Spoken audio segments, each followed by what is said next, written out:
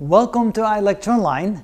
Now we're ready to show you an example of how to trace a ray through a thick lens. Notice that we were given the information about the direction of the ray as it enters the lens relative to the horizontal axis. That's converted into radians.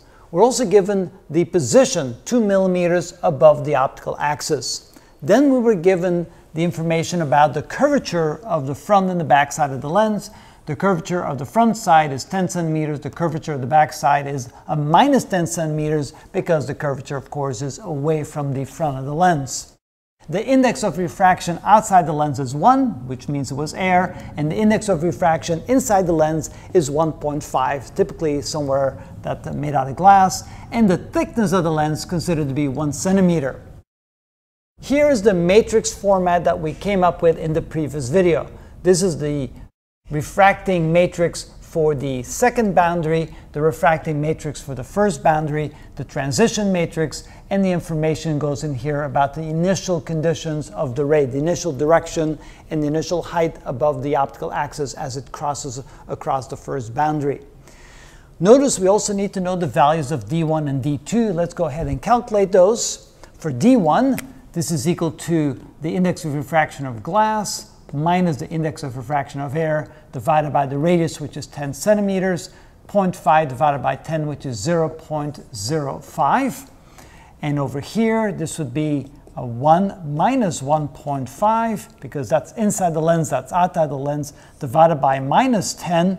Again, the negative negates the negative, and this gives us 0.05, a positive. Let's quickly check that. 0.5 divided by 10, sure enough. Okay, so that we know those values, let's plug in everything that we know. So this is equal to a 1, a minus D2, that would be a minus 0.05, a 0 and a 1. Here we get 1, 0, 1. Now we need D divided by n sub L. Now D is the thickness of the lens, which was 1 centimeter, so that would be 1 divided by the index of refraction of the lens, which is 1.5. So 1 divided by 1.5 is, yes, 2/3. So we just go ahead and put 2/3 down. That's easier. All right, here we write down 1, 0, 1. Minus D1 would be a minus 0.05. And then finally, we plug in the values here. Index of refraction outside the lens, which is 1 times alpha I1, which is 10 degrees converted to radians, or 0.1745. And finally, the height above the optical axis, 2 millimeters, which is 0.2 centimeters. So these are the initial conditions of the lens. We want to know the final conditions of the lens. We can find that by multiplying these matrices, one matrix at a time, going from right to left. All right. So first we're going to combine these two. And when we do that, we get a single matrix that looks as follows. This times this plus this times this. All right. So that would be 0.1745. So this 1 times this. And of course that would be minus 0.1, because minus 0.01, because this times this gives us 0.01. It's a minus, so we'll go minus 0.01 equals, and that gives us a 0.1645 as the first element. The second element is obtained by multiplying this times this plus this times this, which gives us 0.2. 0.2. There we go. Now we have to multiply the results of that multiplication times this matrix. So this times this, let me bring this one down. So we have 1, 0, 2/3, and 1. So when we multiply those two together, we get the following matrix like this. Okay, 1 times this plus 0 times this gives us simply 0.1645. 0.1645.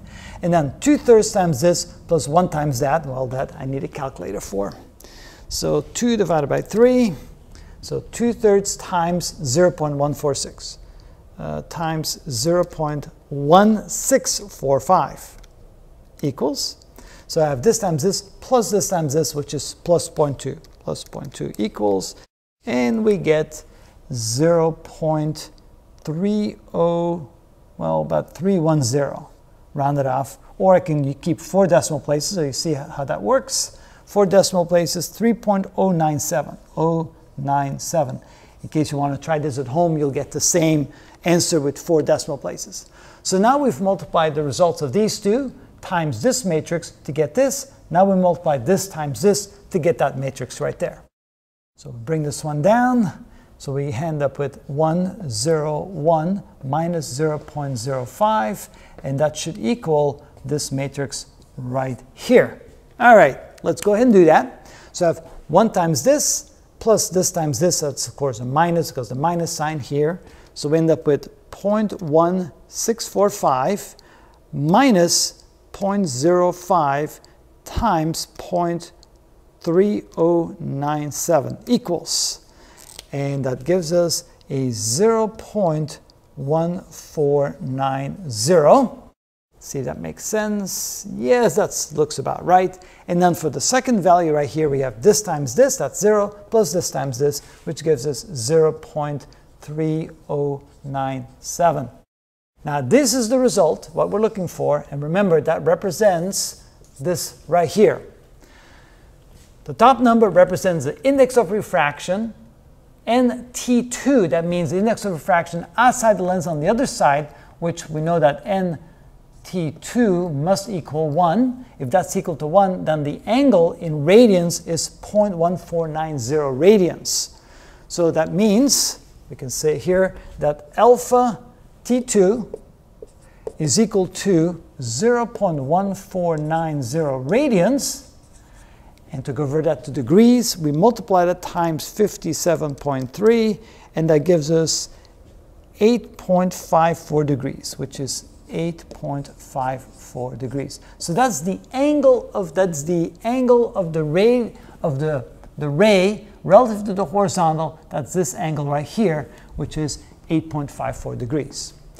For the second number right here, that's the height above the optical axis, or relative to the optical axis of y2. So y2 is equal to this, and that's in centimeters, so we can say that y2 is equal to 0.3097 centimeters, or approximately 3.1 millimeters. So those are the answers that we're looking for. We know the direction of the ray, and we know the position of the ray relative to the optical axis as it crosses the second boundary using the transfer matrix as well as the 2 refracting matrices.